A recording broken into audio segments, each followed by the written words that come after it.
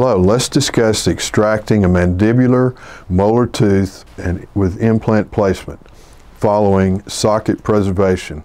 Now, implant placement in extracted molar sockets is completely different than implant placement when you're extracting a single rooted tooth like a bicuspid or anterior tooth. Here's the difference.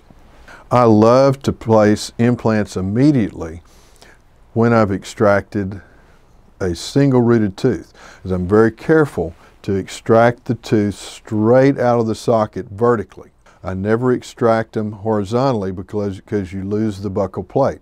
I never place an implant at the time of extraction, however, if it's a multi-rooted tooth. The reason for that is you're placing the implant between the roots in the furcation area, and the alveolar crest never comes out exactly right. You may section the molar tooth if you can't remove it in, straight out with one piece, which is difficult. Usually I'll section those and remove it in two pieces so I can come straight out.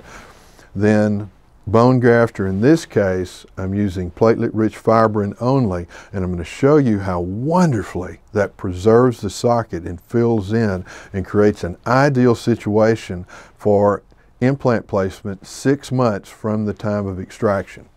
So this is the presenting situation. You can see the body is rejecting this tooth that had had endodontic treatment. Okay, so giving a painless mandibular block. Now I'm drawing the patient's blood, so you spin it down, and we do this before we extract the tooth. So I'm sectioning the tooth into two pieces.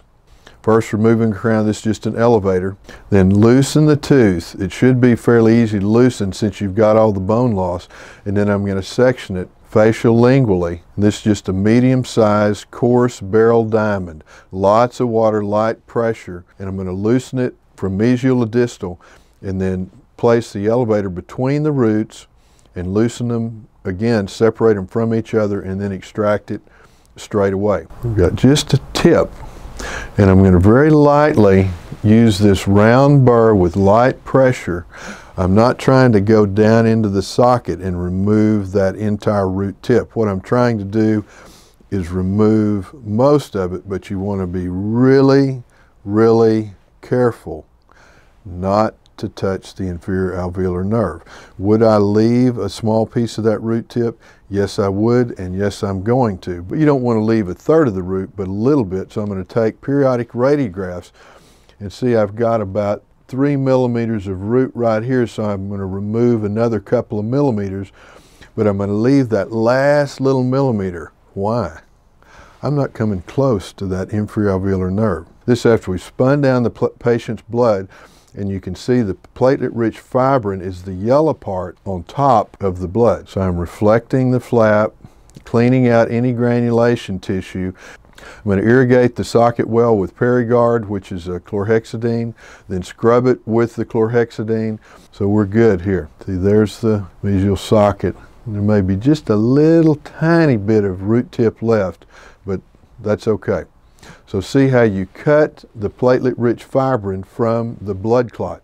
Then you put it on this tray and then put this on top of it, and it flattens it out. Now I'm drawing up the serum that's squeezed from the platelet-rich fibrin through those holes that the platelet-rich fibrin is sitting on top of. And these are the platelet-rich fibrin being packed into the socket, and I've squirted the serum into the socket and just irrigated it real well with that serum. So you want something that's pretty broad and pretty flat to pack it. Then I'm going to use a resorbable membrane on top of it, so I've got something covering the whole thing that I can compress down, and you'll have an even surface. Now when you're placing the membrane, you want to be sure you reflect the flap just a little bit on the lingual and the facial, so you can tuck the corners of this membrane under the flap. If it's just sitting flat on top of the socket, it's harder to suture. This is 3/0 plain gut suture. Take a deep bite when you're suturing the reflected flaps. You don't have to have absolute primary closure. You want to be pretty close to it, but you don't have to have absolute primary closure. If I'm placing an implant In an edentulous site, I will have complete primary closure, but if you've extracted a tooth and then you're preserving the socket, you probably won't.